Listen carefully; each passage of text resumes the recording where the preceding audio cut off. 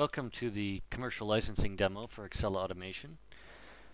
What you have in front of you is the English version, just an example of what this can look like. We're going to go ahead and switch to the Arabic version. Again, both these pages are completely customizable, so you can change the look and feel, you can change the text, you can display it to your corporate standards, whatever you would like to do. Now we're going to go ahead and switch back to English. And to start the commercial licensing process, we're actually going to use the business profiler to find out what our fees and requirements are that we need to start our business in any given country.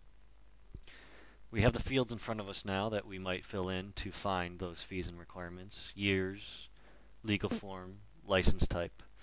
We're going to go ahead and do a limited liability company. Obviously, all these choices are customizable. The fields are customizable. Now we're going to go find our activity that we want to perform. There's a few ways of doing that. What we're showing you right now is the ability to drill down. So if you don't necessarily know the name of the activity, you can kind of search for it based on different levels and identifiers. For this demo, we're going to do a 5-star hotel, and we can search directly if we know what we're looking for, perhaps some keywords. For this example, we're going to search for 5, and we'll be able to find our 5-star hotel based on that keyword search. So we're going to go ahead and add that to the application, and then we're going to go submit this application to find out the fees and requirements that are needed for starting a 5-star hotel, as this example notes. So now we get back our results, and it has our different approving entity fees, it has our agency fees, it has some documents and requirements, post-approvals, pre-approvals. It's just letting us know everything that we need to start a business. Some other things that you can do from here: you can create custom reports that the user can then print out or email. So for example, we're going to pull up an Arabic report.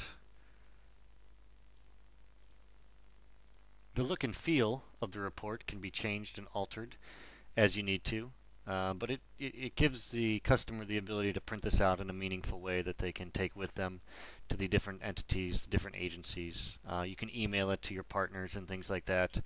Anyone that might need to see exactly what it takes to build a license for your country. We're also going to switch to English, and we can do the same thing. Again, completely customizable on how you want it to look and feel. Everything's just pulled directly from the database. So now that we have that information, we can also switch the screen to Arabic, just to show you that the application is completely bilingual.